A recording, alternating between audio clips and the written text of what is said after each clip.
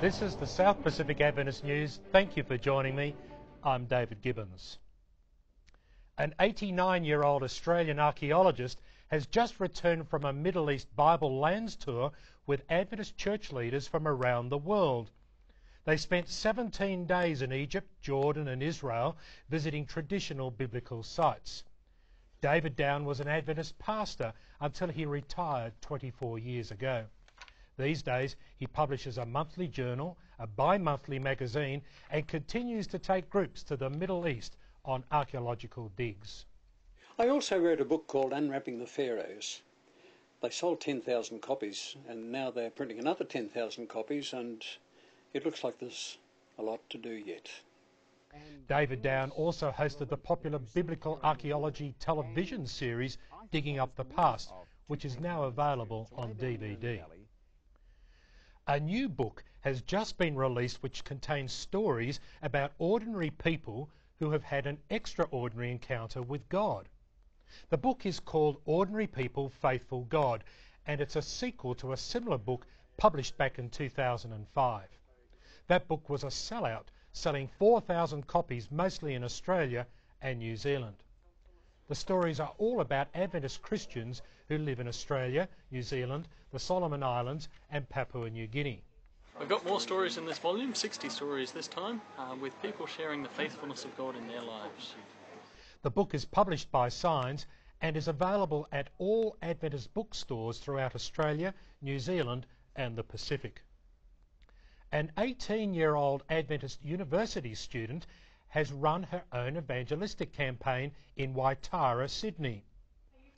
Charissa Fong is only 18, but she ran her first evangelistic campaign when she was 16.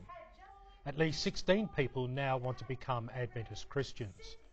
Charissa knew that she wanted to become a preacher back in 1999, when she was only 10.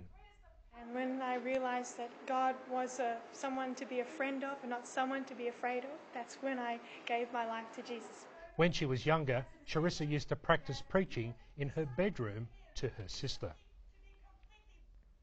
One of the most popular preachers at the North New South Wales 10-day camp last week used to be a drug smuggler and an atheist.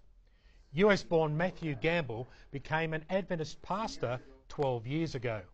He is now working towards a doctorate in ministry and runs a new church called the 24/7 Ministry Centre in Seattle, Washington.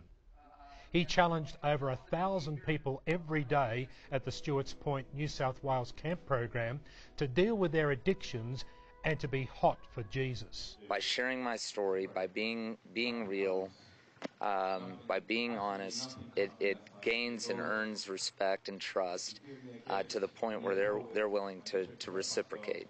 Gamble has been to more than 12 countries and says that this camp meeting was the best that he has seen in the world. Adventist principals across the Pacific travelled to New Zealand recently to see why Adventist schools there are different. The New Zealand government expects Adventist schools to be unique in order to receive government funding. This has been law since 1993. This means that any visitor to a school must easily see the special Adventist Christian character in the school's governance, curriculum delivery, community relationships, service and evangelism. There are 16 Adventist schools in New Zealand with 1,600 students and 80 teachers.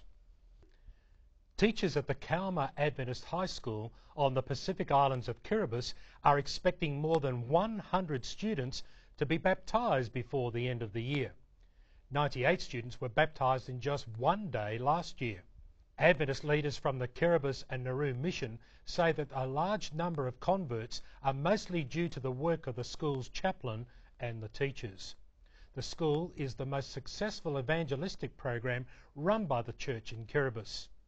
Two of the recent student converts are from Nauru, where there is no Adventist church at the moment. And finally, in this week's edition of The Record, the former Australian federal opposition leader visits Carmel College, Western Australia.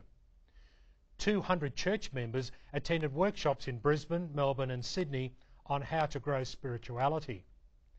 At least 100 Adventist churches in Australia and New Zealand now report their tithes and offerings online, and there are some tips on how you can tell how many people are visiting your church's website.